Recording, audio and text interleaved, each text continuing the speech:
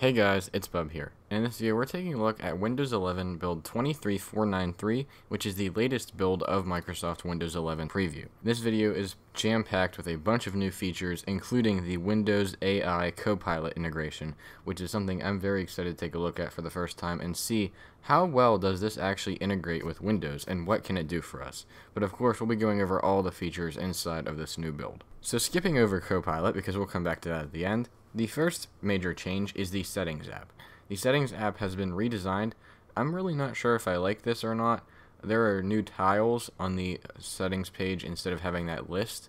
But of course, if you go to System, here's that list that you're used to. It's just the home page that has been changed. Also, you can see your network connection here for the first time, as well as Windows Update, things like that. These are just kind of quick settings here. I really can't tell you, like I said, I don't know if I like these or not, but they're interesting to say the least.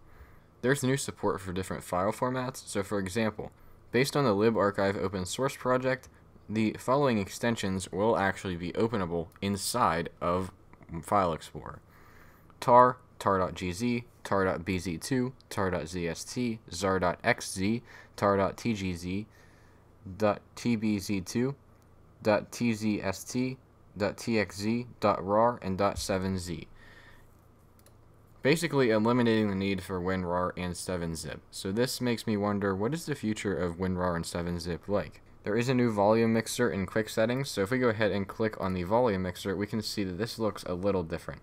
I believe if we open Microsoft Edge, we should, in theory, under volume mixer, get an option for just the volume inside of Microsoft Edge. So we can have our system volume be 78, but then our Microsoft Edge volume be 100, for example, kind of like what we'd see here. There are new natural voices in Japanese and English that allow narrator users to comfortably browse the web, read, and write emails. That is something I have never used, but I believe that is something that is definitely useful for some people out there. Microsoft is listening to suggestions in snap layouts that will allow you to instantly snap multiple windows together. So when you hover over the maximize button, as we know, it brings up this menu. However, Microsoft is starting to roll out in the dev channel a new thing where you'll see app icons displayed in various layout options in this menu right here. So for example, you might have the OneNote logo here, Edge, and File Explorer if those are the three apps you'll have open. I think that's pretty cool that it kind of would use probably AI to detect where you want those windows to go. Not entirely sure how accurate it's going to be, but that is something very interesting I figured out. And of course, there are a lot of other just general bug fixes in the OS. But now it's time to take a look at the actual important thing, the thing I am most excited about, Copilot. Just straight off the bat, it kind of looks like the new Office logo. Now this OS doesn't actually have the updated Office, but it kind of looks like that except it's blue. So let's go ahead and click on it, and it comes up on the side. Now when you open Copilot, it actually moves over your watermark down here, as well as any icons, I believe. So if I were to create just a new folder called whatever that says, and I would have put it right here, and then I open Copilot, it moves everything over. Now this is Copilot with Bing Chat. And of course right now this is still in beta, so it's going to be a little interesting and it's going to be different. We'll go with that. So some things that it can initially do, for example, let's say turn on dark mode, and it might take a little bit of time, but then it can change our system to dark mode.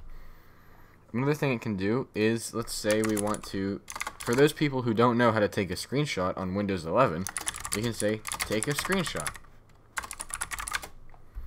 And then give it a little bit of time, and it will take a screenshot of our desktop. Or it will open snipping tool where we can then take a screenshot. Another example of things that it could do is if we want to, anything that you would see inside of Bing Chat. So if we want to write a story about Windows 11, it'll write a story based on whatever Bing Chat would do. Of course, this is a preview, so things will get better as time goes on. So it's not going to be as accurate as you'd like it to be. I see this being more of a cool feature at first, but then it becomes an annoyance. But for things you don't know how to do, like if there's a setting you don't know how to fix, or a setting you don't know how to change, or don't know how to take a screenshot, having this to interact with the system will actually be so good for those users who don't know how to do that. They can just type what they want and it will go ahead and send it straight to the machine, which is something that I'm most excited about. What I do see Autopilot used for a lot would be the Office integration. I'm really not sure if it's there yet because I don't have Office on this computer. But, using it for things like Excel formulas or, autofilling stuff in Word, I can see that being a huge benefit for those professionals who use those apps. The one thing that I do want to see, though, is, so when we're active inside a Microsoft Edge tab, can I go in here and say, summarize this Edge tab?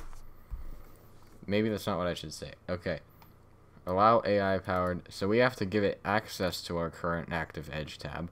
And then it should, in theory, summarize what we're reading in Microsoft Edge, which I think is pretty cool that it can access that.